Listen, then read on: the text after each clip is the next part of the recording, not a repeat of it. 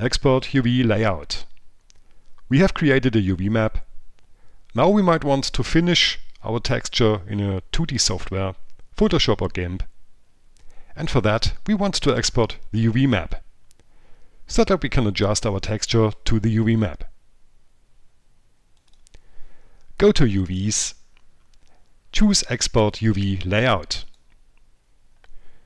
Down left are the settings. Here you can define the format, the size and the fill opacity. Portable network graphics is fine.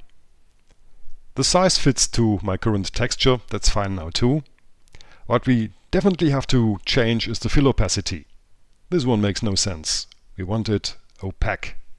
Type in 1 and export UV layout.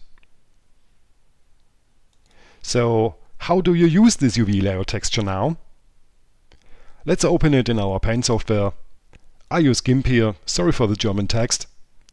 But the principles are the same in all 2D software.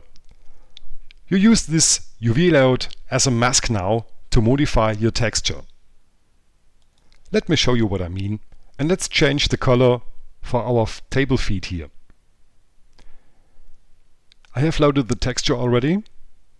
We want to modify this one. Now select the UV layout, choose Fluid Fill, select by color, invert and remove the wire.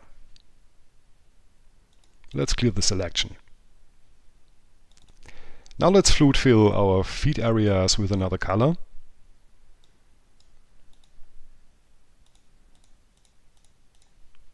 And select by color again. Now let's increase the size of the selection by 5 pixels. We don't want neighbor pixels to bleed into the texture later. And what we have now is a selected area that we can modify. Let's select our table tags, go to colors, and let's adjust it a bit. More reddish, a bit darker. This looks nice. Okay, done. Let's export this as our texture.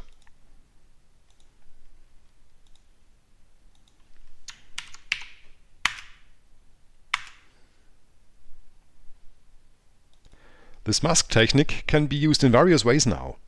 You can cut other textures to fit just to specific texture areas, for example. Means you can modify the parts that you want in any way you want. Back into Bforartists. Let's load this texture and have a look how it turns out. So image, open image, table text 2. Let's go into object mode for a moment. And we have a table with dark feet.